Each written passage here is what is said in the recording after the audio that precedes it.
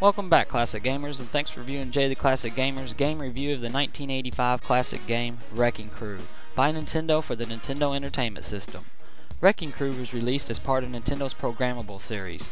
Nintendo only released 3 games in the programmable series: Excitebike, Mach Rider, and Wrecking Crew.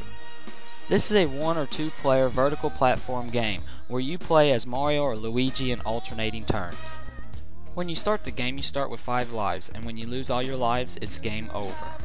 The object of the game is to get the highest score by avoiding the enemies and clearing as many of the 100 phases as you can.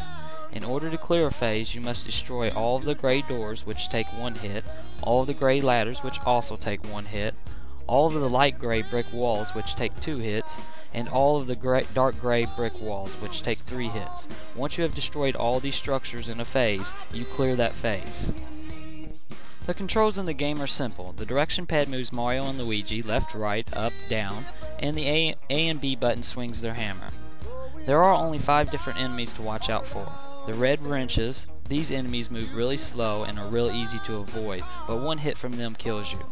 The purple wrenches move a little faster and will kill you with 1 hit also, so watch out for these guys. The eggplant wizard is the fastest, but they run in a set pattern so you can predict their next move, but they'll also kill you with 1 hit. Then there's the dreaded fireball, which will appear when you take too much time on the same floor, and we all know what happens to Mario and Luigi when they get hit by a fireball. It ain't pretty. And the last but not least enemy is named Spike. This guy is really pissed off at Mario and Luigi for some reason. All he does is follow you around trying to knock you down to the first floor, which can cause you to die or sometimes results in making the phase impossible to complete. And for these 2 reasons alone, you will learn really fast to despise this guy. And also, after every 4 phases, Spike will challenge you to a bonus game. There's a coin hidden behind one of the doors or brick walls, and you must find it before Spike does to receive the bonus points. What makes the programmable series games different from all other games is that they allow the player to design their own levels, which I think is a very cool feature. In the Wrecking Crew design mode, you can create up to 4 phases, and make them as easy or as hard as you want. It's really easy to do. Just move to a space and scroll through the objects using either the A or B button. Or you can use the second controller and press a direction on the control pad and press the A or B button, and it will fill the screen up with a particular object. I guess this could be useful as some sort of shortcut when creating phases. You can also name your phase by hitting the start button. Once you have created a phase, hit the select button and go back to the main menu, and you can test out your phase or create another one. There is one major flaw with the design mode. It has a save feature, but this only works if you do not turn the power off to your NES. So you could have spent hours designing a very cool level, only to have it erased as soon as you turn the power off. That's very disappointing.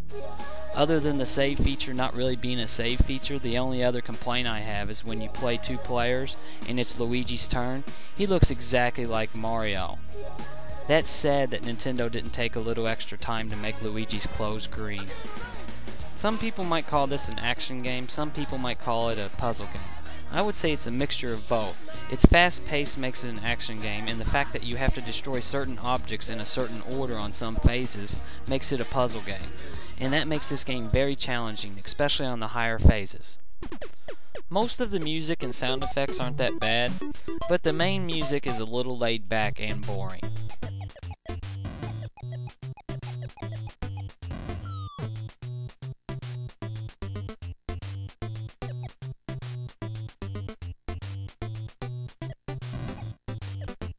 That is until you get the magical hammer. Now that music kicks ass.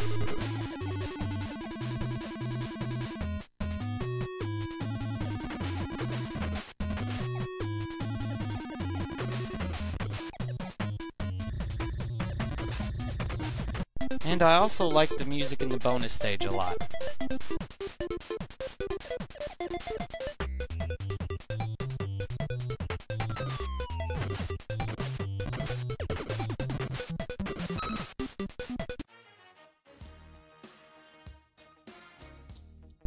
On the title screen, hit the A or B button and you can choose to start off at any phase you want. Here's a cool tip. At the beginning of each level, hit start and pause the game. Then you can scroll up and down and check out the whole level so you can plan your next move. Make sure you make good use of the green doors. Hit the door once when enemies are close and they will walk into it and will no longer hurt you, unless they come back through the door. Also use the bombs to your advantage. Not only will bombs destroy structures next to them, but you can also use them to knock down the enemies, and you sometimes get items for bonus points. And be careful when using the barrels. You can trap enemies under them, but this blocks your path, and you can also get trapped yourself. If this happens, or you just get stuck in a level, unable to complete it, just hit the select button and it'll bring you back to the title screen and you can start back over.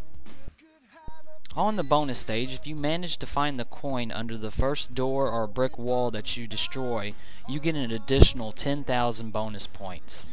There's only one way to get extra lives in this game, and that is by spelling your character's name by destroying certain structures in order. There is a very good walkthrough on GameFAQs.com with all the 1-up solutions there, but here's the pattern for the first phase.